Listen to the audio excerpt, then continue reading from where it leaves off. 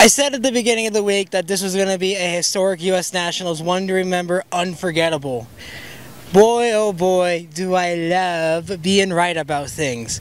This U.S. Nationals is in every sense of the word what I expected it to be, what the hype lives up to, and for anybody that thinks Indy isn't back, then I honestly mean go watch something else.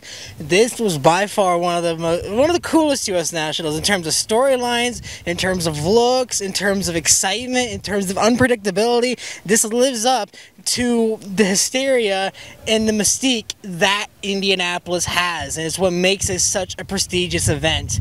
We have a lot to cover across the 4 pro categories, including a lot of storylines that may involve what happens later on in the season. Not only that, but we have 4 winners. We have highlight videos, and of course we get to hear from our winners. So let's go right into the brackets. In pro stock motorcycle, Gage Herrera. I've said for the entire week that the sky is blue, the grass is green, Gage Herrera is #1. Well, apparently the grass is blue today. he ran roughshod over the entire pro stock motorcycle field from the looks of it. He ran through Corey Reed in round #1. Ron Tornow, who had an incredible performance, he got another round 1 victory, this time against Gianna Evaristo. Moves on to the semifinals to face off against Matt Smith. Fails to really get out of the first gear when he wanted to. Just bogs down the bike. Matt Smith drives around him and gets the win here at the U.S. Nationals. Moves on to the final. Face off against Hector Rana Jr. Hector red lights after going through Angie Smith, after going through Kelly Klontz and Steve John. No, he went through Chris Bostick. So again, just an absolutely fantastic way to have pro stock motorcycle. The guy that I thought was going to dominate Gage Herrera doesn't win. The guy who I thought was going to be the person that was going to take over that, the guy who I said back in the paddock walk, I was really about to puff out my chest and say, what did I say? The only person who can capitalize on Vance Hines' mistakes and get the win seems to be Hector Rana Jr. Well, not today, because the only person who could defeat Hector Rana Jr. is himself, because he red lit and lost the U.S. Nationals. And I know that one's going to sting, and I know that one's going to hurt. Looking in the pro stock, Matt Hartford, #1 qualifier. Round #1 goes through Mason McGahey. Round #2 goes through Camry Caruso. But I want to point this out real quick. Christian Quadro was the first pair out. He faced off against Camry Caruso. During the burnout, a cap came off the back end of the car and leaked a bunch of oil all down the track to about the 300-foot mark. Just absolutely pissed it down and just left the track a mess. They spent about almost half an hour to an hour cleaning that track up, and then what ends up happening then on, the left lane was never the same again. Whatever they did to it, whatever they changed with it, with having to clean it up, just absolutely butchered the track and changed it. We still had a lot of winners in that lane, but nothing was ever the same. Matt Hartford goes through Miss McGahey, goes through Camry Caruso, goes through Erica Enders, who is probably going to be his biggest challenge the entire way, and then makes it to the finals. His opponent is Fernando Quadro Jr., goes through Bo Butner III, Troy Coughlin Jr., who was a victim of that left lane massacre because of the fact he was the first pair to go out after that, and that absolutely destroyed any chances he had of conquering the U.S. Nationals. Goes into semifinals. Kyle Koretsky, same situation. Ends up having to be put into that lane against Fernando Quadro Jr. and then loses it there and then goes on to the finals. And then Matt Hartford versus Fernando Quadro Jr. Matt Hartford scores his 2nd win of the season and his 1st title at the Big Go. In Funny Car, Robert Hyatt was my pick to win this. If you looked on Twitter for my Bracket Bonanza pick, which by the way, go sign up for that. That was a lot of fun to just follow along with. Goes up against Paul Lee, beats him. Tom Wilkerson beats him. Ron Capps, oh hey, check this out, loses to Ron Capps. Robert Hyatt, I believe he actually, if I remember correctly, he had lane choice and still lost in the preferred lane. Robert Hyatt and Ron Capps, 3.999 to a 3.965, sees the Snake go back to the finals 50 years after his historic win at the Nationals. Goes up against J.R. Todd, who went through Blake Alexander, went through Bob Taskett III, #2 qualifier, and was such a dominant force all weekend. And then Cruz Pedregon, an incredible weekend for him, making it to the semifinals at the U.S. Nationals. But what ends up happening at the U.S. Nationals in semifinal round, he goes to pull the brakes to go stop the car. He says he feels nothing. What ends up happening is he goes to make the turn onto the top end where all the cars are. He says he saw that he had the option of hitting a top fuel dragster or going into the grass, so he went into the grass. We ended up hearing from Coletta Motorsports that a brake pressure sensor failure on the master cylinder failed.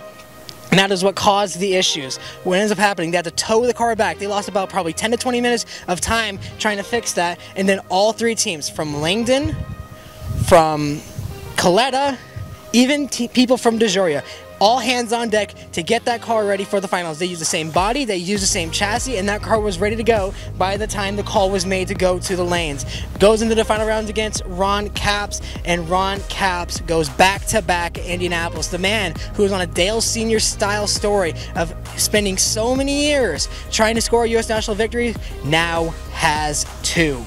In Top Fuel, Steve Torrance was one of the strongest guys to win the U.S. Nationals. Round number 1 against Will Smith, takes him down, goes to Sean Langdon, beats him. Doug Coletta, another strong competitor, goes through him and goes into the final round. His opponent, the guy who almost was not even in the show to begin with, Antron Brown. What more can you say about the man that has now won 5 U.S. Nationals? Going into Q5, was not in the show. What ends up happening? He ends up going against Brittany Force, wins that, goes against Clay Milliken, beats him, goes against Justin Ashley, who had his number almost the entire season up to this point, and it goes through him, and then in the final round faces off against the 4-time champion Steve Torrance and wins it. The impossible of the man who almost was lucky enough just to be in the show is now a 5-time U.S. Nationals winner.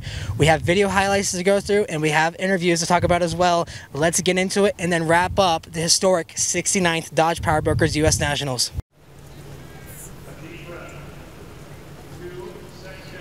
Performance-wise, they come in within 200. Arana had a slightly better reaction time. And at the starting line, it's Arana going red. He was 15 green in the semis. He goes red. And Matt Smith has won for the first time. And boy, it's been a long time in the 2023 season. 686.4, 198 miles an hour. The Denso flag is flying. And this guy just made the move he needed to make for the countdown. Based on what you just said, it doesn't seem that the gap between you guys and Gage would be as much as it maybe looks from the outside. Yeah, I mean, if you look, let's look at Sonoma last, when the last race we were at, he went 72.8 and I went 72.9, but we 60-footed, I went 104. If that's the problem, I just can't do that. And he can do that all the time, whether it's hot, cold, whatever. And that's where I struggled this weekend. I don't think I have the right gear ratio to make it 60 foot like that when we got that bad weather. Will I have it made? Yes, I'll have it made, and if it happens again, we'll be prepared. But like I said, this is a new program. I got plenty of stuff for the V-twin side, but I'm stuck on the Suzuki this year, and I'm going to make it work one way or the other. And I've already told somebody, if I can pull this thing off and win 7 of these things, I will not race next year at all. Why? You sound like your dad. Why? No, I'm not saying I'm retired, but I will not race. I will take the year off and focus on Gianna and Angie to try to get them wins and a championship. So obviously this year you started off with the new Suzuki, and they had to wait a long time to get this first wally of the season. With how hard you had to work to get to this point, how vindicating is it to win the U.S. Nationals again, and how much of a momentum shifter is it going into the countdown, trying to cut down that Vance and Hines crew from their stable? Well, I come into this race, I already said that Gage was going to be the biggest loser of this race. And no matter if he won the race or he lost first round, he lost the most points. The whole class gained on him. Now, if we can just keep that momentum going like we just had, then we have a shot at this. Thankfully we have a countdown because, we wouldn't have a shot if we didn't have this countdown. So it's going to be interesting. We got to jump on them at Reading and Charlotte, and that's why I'm bringing Chip out for those 2 races, because if we don't jump on them and get them out early, then, we're not going to have a shot at it. Nobody will. So I'm going to do my part to try to win this thing and become a 7-time champ and go where nobody else has gone in pro stock motorcycle, and we'll see what happens. Bobby Bennett. Just as a follow-up to that question, there's been times that you've been the biggest loser with the reset. Did you ever think that you would say, be a fan of the countdown? I've always said that, if you're number 1 coming in, you hate the countdown. If you're 5, 6, 7, 8, you're the biggest fan of the countdown. I'm coming in number 2 in points, but the biggest thing is he had such a huge lead that I think the whole class is a fan of the countdown. So we're gonna see what happens, and we can, like I said, I'm just saying it again. If we can 60 foot, I think we can run with them. Out for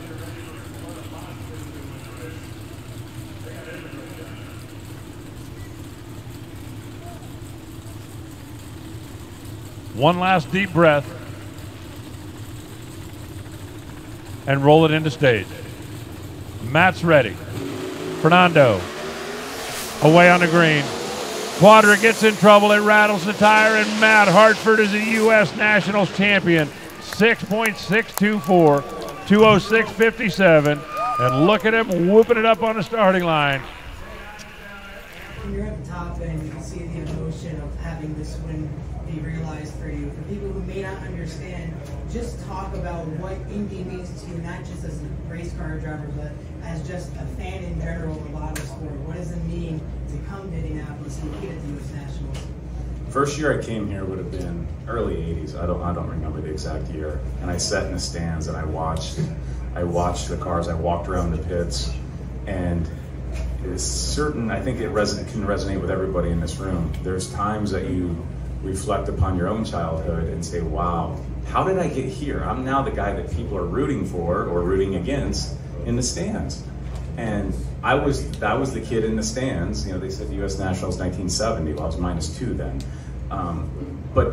Or pro stock at the U.S. Nationals. When you're a kid, you're impressionable. And I was very impressionable at that young age that I wanted to be in a pro stock car. So the emotions to come to Indy are extremely high. I'm not saying that winning Norwalk wasn't awesome. That ice cream scoop is really cool. But this is Indy, and regardless of how we look at it as another race that you want to win, I'm telling you, around the world, Indy is known as, you win Indy, you've done something. And it hasn't set in yet. It will. And I'm not sure when, but it will.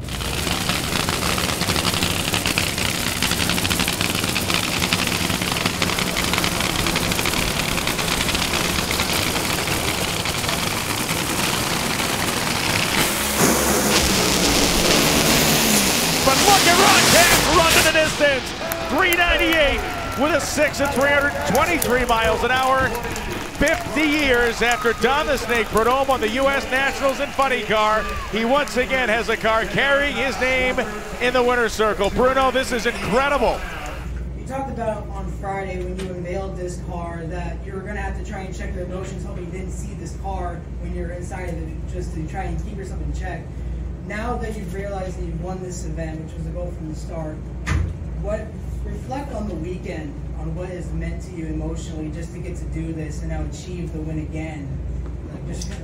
Yeah, I did a poor job because I was hoping I wouldn't see the outside of the car in it, but I could see a tinge of the hood and the yellow, which I never see in my normal car. And I was trying to separate myself a little more, you know, and not get emotional about trying to do better because Snake was here, and it's hard not to, no matter what. No matter what anybody says, it's like, yeah, you can focus or you can separate things, but you can't. And he means so much to me. So, yeah, it was hard to do that. And it took into Sunday before I got over it a little bit. And final round, believe it or not, they lowered the body to go up stage. We were rushed so much to get up here. I didn't have time to get real super nervous for a final, which is good. And they dropped the body, and I could see that yellow, and I looked up and I said, don't look at the big screen. There were snakes standing there on the big screen. I was like, shit, I told yourself not to look up there. And it was a quick tree for both JR and I, and we just took off. And so I didn't have time to get a little more emotional, thank God. But yeah, it was, I don't care how long you've been doing it. I don't care, you know, how good you are, or maybe I'm not as good as some, but I just could not separate that until today, you know, and just get over that part. And you just don't, this doesn't happen. You just don't put this together and hope that it's going to have success and you end up winning 50 years later after he won Funny Car. I mean, you know, one of my biggest mentors, thanks to him too, but one of my biggest early Funny Car mentors is Roland Leong. Taught me a ton. I would not be where I'm at without Roland. When Roland went to work for Snake and took me under his wing. He won the 1965 U.S. Nationals driving for Roland Leong, a very young Roland Leong. That's the year I was born. So then, to win it again 50 years ago in Funny Car, just think about it. Think all the stuff that lined up today. It's just crazy, crazy. Just the history. Yeah, it's like AJ Foyt, Mario Andretti shit. Like, just think about it. You know, this town is built on that kind of history in motorsports, and you know, there's something to be said about all that. I do want to say thank you, Mark, everybody at Dodge. They gave us the best appearing car, which was cool. It's the Dodge race, and that was as classy as it gets for Dodge to do that for such a cool car, but knowing it was their race, very classy, and I can't thank Dodge enough for doing that. The number 15 qualifier has been to 19 final rounds in the history of Top Fuel. That's 969 races. Steve Torrence was number 1. Can the Capco boys cap off the regular season with a win? Antron's driving away. He did it. 377.9, 328 miles an hour. Caps goes back to back. Antron goes back to back. Those guys went slogging through the mud for 4 rounds of qualifying. Got the car in the show and have just won the U.S. Nationals again. First time you won this back in 2000, and you were a young kid having to beat Dave's bike in order to get your first. Now you won your 5th. Just think about, what are the emotions getting to win this multiple times over at this event? What does Indy mean to you? What does it mean to now have it 5 times? And I believe you're damn near about to tie Dave himself for the record that he has at U.S. National victories. What does it mean to you? Man, Dave was a special guy in my place because he taught me so many, like, attention to details. And not just how to ride the bike, but to work on motorcycles and work on anything and pay attention to everything that's around you. Observe other people, learn from them, and be better each and every time. And this race here has always been, it's just something just to qualify for this race. That's what people forget about. We almost didn't qualify for the U.S. Nationals this weekend. You know why? Everybody shows up and shows out. People can't race a whole season like they raced the U.S. Nationals. Jim Dunn will tell you, he raced the U.S. Nationals like John Force raced the U.S. Nationals. Brand new engine block, brand new heads, clutch to the T, car coming out the best it can be. That's what everybody brings to the table at the U.S. Nationals. That's why you have, the bump was an 82 on Top Fuel. 82. And people were running that in the heat of the day. Look at TJ Zizzo coming out dropping a bomb of 373. Buddy Hall running an 85, 82. All these guys and girls are coming to this race because if you can't win a championship, you want to win Indy. And to get in the field, and look at all the people we raced today. We raced Brittany Force first round. That's the final round. Who we raced second round? We raced Clay Milliken. Dropped the bomb. He almost didn't make the show either. But he dropped the bomb first round. Took out a heavy hitter. Then who we raced in the semis? Justin. Cutting it down. That boy don't cut the tree down, he pulls the roots up with it. Right? I'm not playing. I'm serious as a heart attack right now. Can't make this stuff up. Then he raced Steve Torrence, 4-time champion. And me and Steve, I'll tell you something. Before he won his championships, you know, he used to come to my trail all the time. Baby, what you doing? How you doing? Talking to our team on how they race. I felt like I was Apollo Creed teaching Rocky Balboa. Then he came out and won 4 championships. Gutting people. Shooting them up, shooting them down. You see how he gets out the car? And he raced him in the final. And the craziest part about it is, I got in shape this year with a little special motivation. Getting in shape. Getting in shape. I was a little out of shape and got pushed to get in shape. And I got in. I'm just letting Steve know that Apollo still got some tricks underneath his sleeve. And we raced in that final round. I dropped the hammer down, 40, he was 42. But we actually made a run.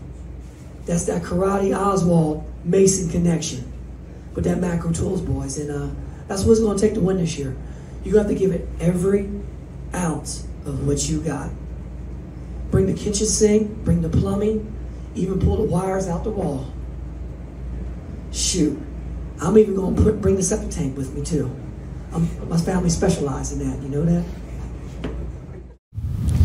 again, I've been saying it since the start of the week that this was going to be a historic U.S. Nationals.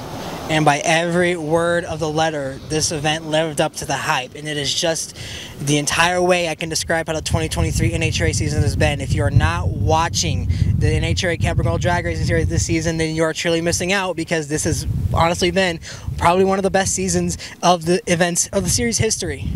And I genuinely do believe you need to at least watch one race. If you live near a track, go to it. Just enjoy it and embrace it. So again, from the bottom of my heart, thank you guys so much for watching. A year ago we started this journey, and now we find ourselves here yet again. So again, I want to bring these two guys in.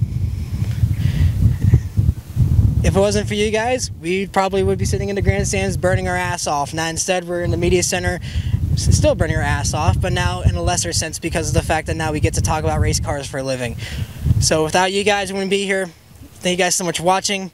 Follow along on all social media pages, Mighty Mac 03, Facebook, Twitter, Instagram, TikTok, and Threads, all over the place. We've been posting pictures all week of what he's been doing. We have B-roll footage and storylines from what he was doing.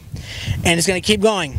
We're going to be back in a couple weeks for the IMSA Brick, what is it, Battle on the Bricks. Battle on the Bricks. TireRack.com. Battle on the Bricks. Yeah, you see, they stole the name from Battle at the Brickyard that USAC had for the karting event. Sounded familiar. Yeah, it does sound familiar. We'll be back for that.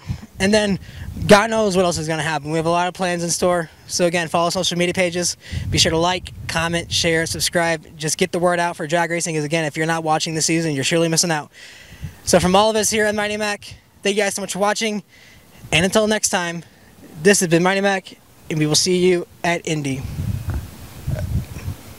Yep. Yeah. Yep. Perfect intro.